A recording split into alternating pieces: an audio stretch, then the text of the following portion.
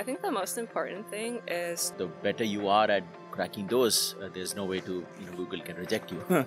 So I've been working in tech for about 15 years. Something I regret I didn't really do well when I look back is I interviewed at Facebook and Google. Now that you're on the other side, interviewing software engineers, what do the successful ones do? That's a good question. Hey, what's up? Today we're at Google headquarters asking software engineers how they got into Google and how you can too.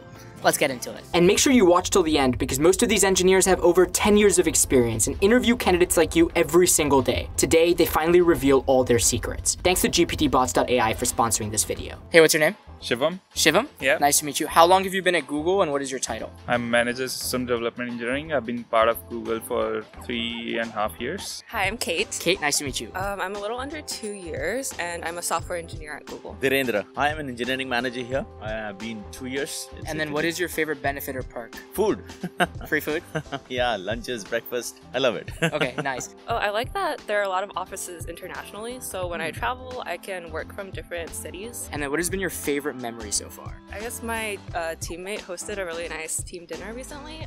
He's from Greece, so it was like all sorts of Greek food. Building products, so mostly, everything is memorable according to me. Like every day is memorable.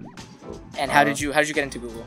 So I was part of a startup called CloudSimple, and it got acquired by Google in late 2019.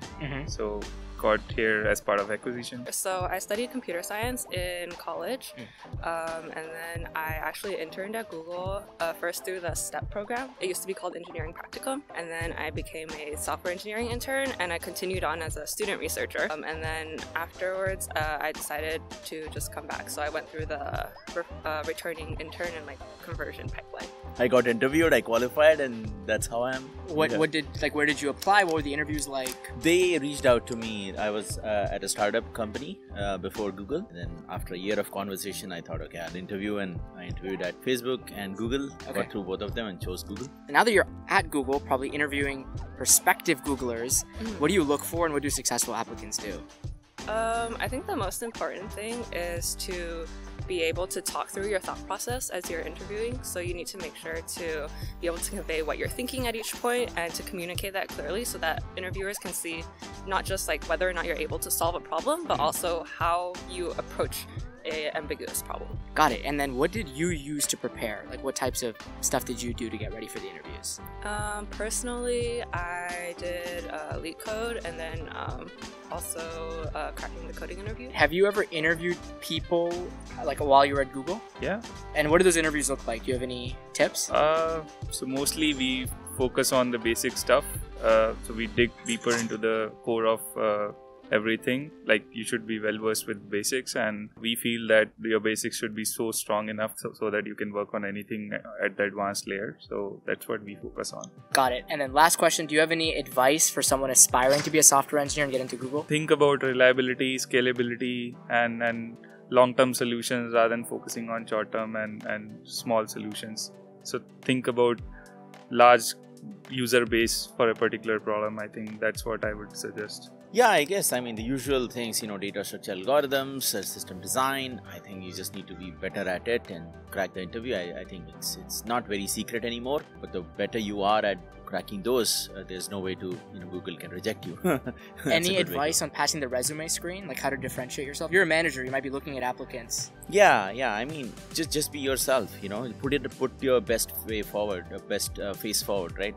That's all they know about you. They can't know everything about you, so put the best things what you have in their resume so that when somebody looks at it, they want to talk to you. Jimmy, nice to meet you. 5 years. I am just a senior software engineer. My name is Nakul. I've been at Google a little more than 4 years now. So I'm a software engineer. How did you get into Google? Well, so out of college, I actually worked at another company called MathWorks for a while. They make MATLAB and stuff. Yeah. And then I was looking around a year and a half after that. And then I passed the interviews and here I am. I had just started my career I was at Cisco. It was 2 years out. Yeah, I just needed a little bit of change and move into generic software. I was doing a lot of networking stuff over there. So I wanted to come more into general software. And now that you're on the other side, interviewing software engineers, what do the successful ones do? It comes down to communication a lot, being able to explain your thought process, and I do think that there's something to be said for practicing. At least in my experience, it definitely helped the interview process to do practice problems on my own beforehand. So I would recommend doing that for sure. I like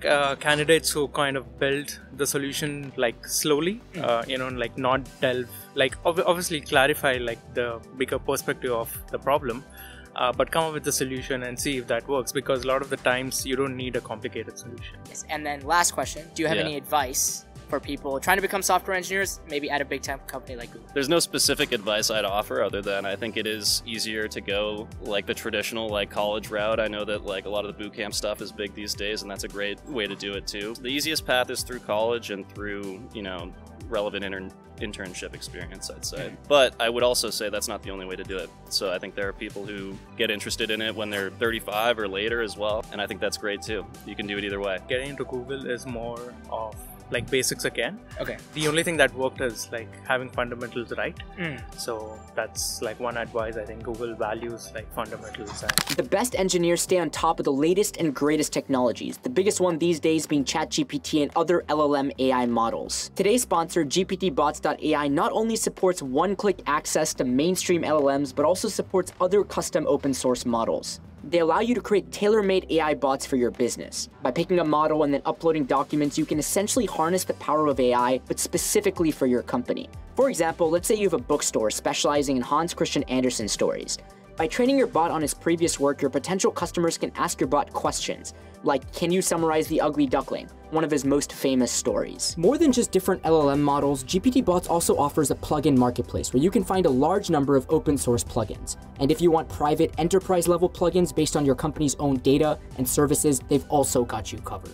The process to get started is easy. Simply make an account, open developer mode, and then create your own bot. With a stunning visual interface, you can easily drag and drop components and connect them to create sophisticated flows. You then upload knowledge bases and documents, train your bot through conversation, and then publish it for the world to use. Check out GPTBots using my special link in the description. Now let's get back to some more advice from Google software engineers. Hi, what's your name? Hi, Keelan. Nice to meet you. Nice to meet you. How long have you been at Google and what is your title? I have been at Google for about a year and a half, and my title is Product Manager in Vertex Cloud AI. So I work on our AI ML platform. Namanh Wang, been Google for almost 2 years. And what is your title? Software engineer. Yep. And how did you actually get the job? What did that look like? So I applied during, end of 2021, so it's still pandemic. So, at that time, all the tech companies kind of like overhiring. Yeah. So a lot of other people, including me, got hired during that period. How did you get into Google and then maybe PM? So I've been working in tech for about 15 years. Originally, I was working at startups, actually more on the sales and customer success side. And then I got kind of burned out on that and went back to school for computer science. Okay. And then I transitioned over to product about 5 years ago, was at a couple startups for a while, and then went to Google. What has been your favorite software engineering memory so far?